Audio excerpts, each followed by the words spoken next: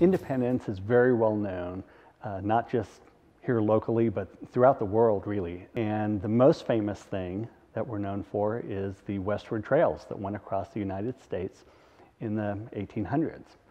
So Independence was one of the starting points, or what we call jumping off towns, for many of those trails. The museum gets visitors from all 50 states each year, and on average about 35 different countries a year. Our address is 318 West Pacific. We are a few blocks south of the historic square. We are a fun place to bring guests, to bring your family.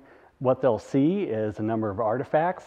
We have wagons from the trails. There are lots of things that people brought with them. We have hands-on activities that people can play to see what it was like. Lots of different things they can put their hands on and enjoy. So you can see their belongings, you can see the things that they had.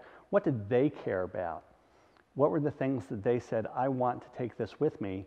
And just like packing a wagon and realizing I have too much, I have to throw things away, you can really get a sense of what they felt was valuable to them, which tells you a lot about them personally.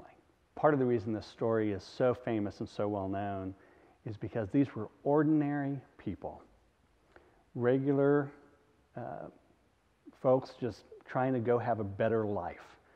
They weren't trying to go out and change the world, but they did. The museum is located actually on the grounds of what was one of the most popular campsites for the pioneers. So we're working on a redevelopment which will demonstrate that more. We'll be bringing in an authentic log cabin. We'll recreate the campsite, as well as creating some picnic areas and a little bit of playground equipment, improving the inside of the museum, altering exhibits and other things which will be very much an amenity for all of our visitors. This is a place that you can come and feel good, spend time with your family, learn more, not just about American history, but about the town, our pride, our heritage here in this area, the contribution that Independence made to world history.